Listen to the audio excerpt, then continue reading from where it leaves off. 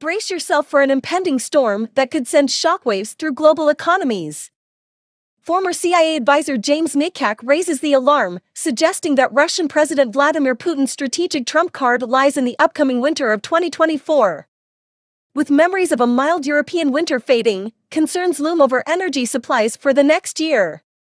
Analysts predict that Russia could employ ruthless tactics, including cutting off natural gas supplies, leading to soaring energy prices and triggering a potential recession. Amidst ongoing anti-Russian sanctions, the situation has taken an unexpected turn.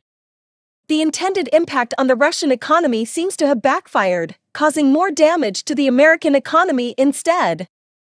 Russia, resilient and unyielding, has signaled its ability to weather the storm of Western pressure. Moscow boldly challenges the effectiveness of sanctions, suggesting that the West refuses to acknowledge their failure. Putin, with his long-term vision, accuses the West of pursuing a policy aimed at containing and weakening Russia. He contends that the sanctions have far-reaching implications, inflicting a serious blow on the global economy. The repercussions are felt by millions of people worldwide.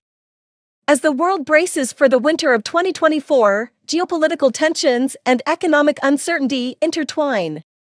Will Putin's calculated move tip the scales and disrupt the fragile balance of power? Join us as we delve into the complexities of Putin's strategy and its potential ramifications for global economies.